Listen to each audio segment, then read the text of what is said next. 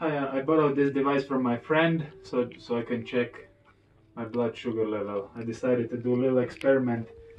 I'll go for 1 hour run. I'll check my blood sugar level now.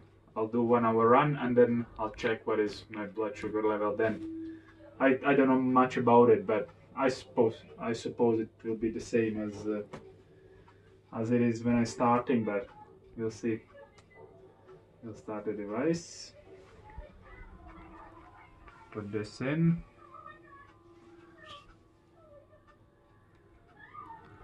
Yeah, so it's waiting for blood. Just maybe this whatever you need to show. With a little blood. Just little experiment. So to see how running affects blood sugar level.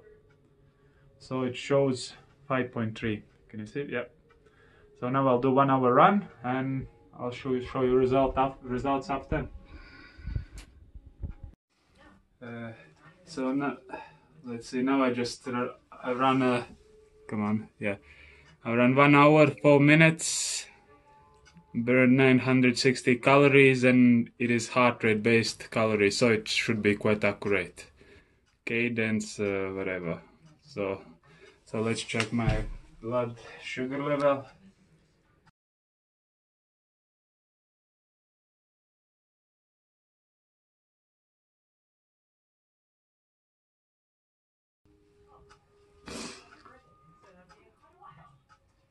And it shows 3.7.